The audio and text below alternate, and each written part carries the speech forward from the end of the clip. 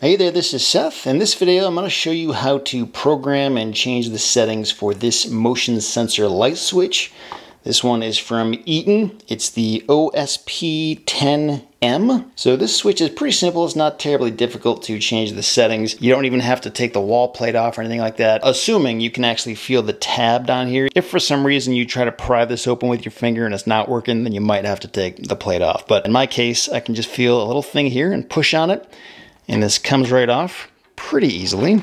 And I'm just gonna show you what these little knobs do here. So this one here on the left, the idea behind this daylight sensing adjustment is that the daylight sensing feature should prevent lights from turning on when the room is adequately illuminated by just natural ambient light. So for example, this light switch is right next to a window. When there's enough light coming in the middle of the day, I don't necessarily want these lights to turn on just because it senses motion. However, at nighttime, when there is no ambient light, I do want it to turn on when it senses motion. So you can control that with this little knob right here. And according to the instructions, this adjustment has to be made when the light level in the room is at the desired level for the lights to turn on. So I guess you have to wait until the right time of day when you do officially want this thing to turn on. So this might be something you have to revisit in the future whenever you walk into a room and you feel like it's not bright enough and the light doesn't turn on. That's the point at which you would want to come back and make sure that this is calibrated just right. And it says, from the clockwise position, turn the dial on the left counterclockwise using a small screwdriver until you see this LED light start to flash. So I'm going to do that,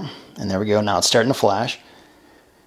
And then step away from the sensor to allow the device to calibrate to the normal light level in the room, and do not obstruct the natural light. And the calibration process starts when the LED and lights turn off, which it already did, and will take approximately 15 seconds after completion. The lights will turn back on, which, as you can see, it just did that as well as I was explaining how this works. So based on this current light situation we've got right now in this room, it's all calibrated. But in reality, as I'm recording this, it's about 1 o'clock in the afternoon, and I don't necessarily want this thing to turn on at this light level, so I'll probably have to wait until later this afternoon or even at dusk and come back and revisit this and go through that same process all over again. And then this other dial on the right, as it implies, this sets the time at which you want it to wait before it turns the lights off after it stops sensing motion in the room. And if you turn this thing all the way to the left, counterclockwise, it's going to turn off after 5 seconds. This is like test mode, just to see if it's sensing you correctly in the room. So that's 5 seconds, but as you turn it further to the right, clockwise,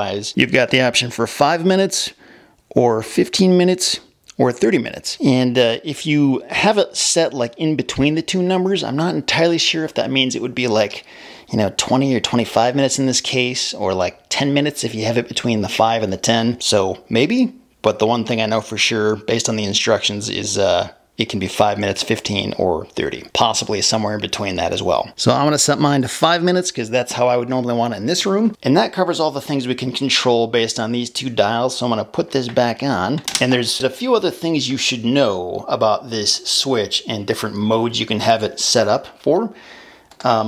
So one of those special modes is called the reverse mode. So the reverse mode is used when people want the lights to stay off in a room while motion is detected. So kind of like the exact opposite of why most people use these kind of light switches. I'm not sure why you would want that, but if you do, there is this reverse mode. And if you want to set it up that way, you would just double tap this like that. And now as I move throughout the room, it's going to stay off. And after the time delay is finished, the sensor operation is going to go back to normal. So it's not going to stay like this forever. It's just for whatever amount that time delay is set for. Now let's go ahead and put this back into normal mode. Turn this back on. So another option is vacancy mode. I know this would make a lot of sense. For example, if you had this in a bedroom and you don't necessarily want the lights to turn on just because you're in bed and you happen to move, but you do want them to turn on when you push this button. And likewise, you do want them to turn off based on the timeout settings you set. And in order to do that, it's really simple. All you have to do is push this down and hold it for 5 seconds until this LED light starts blinking. So we'll do that. There we go. So now it's in vacancy mode. And if we wanted it to go back to the motion sensor occupancy mode that we just had before, we would just repeat that same step, hold it down for 5 seconds until it blinks again. There we go. Now it's back to the original mode. So it's pretty simple, pretty easy to do. Now another way you can set this up is called override mode, and it basically just means that this is like a normal light switch where it turns on when you push the button and it turns off when you push the button. So it's not going to follow any timeout rules, none of this ambient light in the room stuff, none of that applies. Just think of it like a normal mechanical switch that only turns on when you push it and then it only turns off when you push it again. And in order to make this work with the override mode, it's going to be a similar thing to the vacancy mode, but we're going to hold it for 10 seconds until this light blinks twice.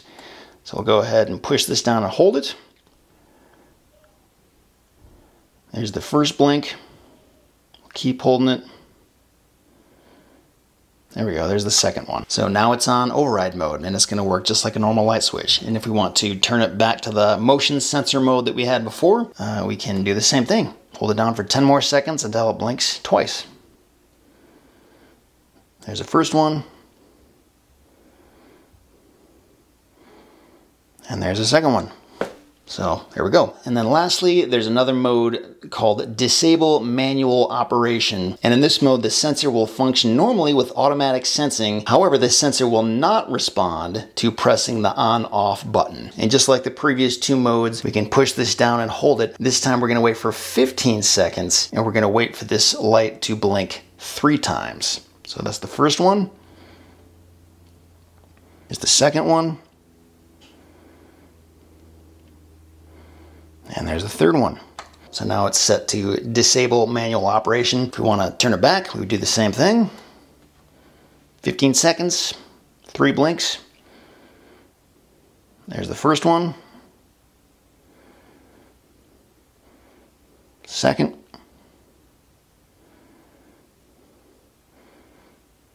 And third. It's fairly straightforward. I think this one is one of the easier switches to work with out there. I like how you don't have to remove the plate for this. And as long as you know exactly what to do based on what I just showed you in this video, it's pretty easy to set this exactly how you want it to. So hope that was helpful. Thanks for watching, and I wish you all the best with your light switch.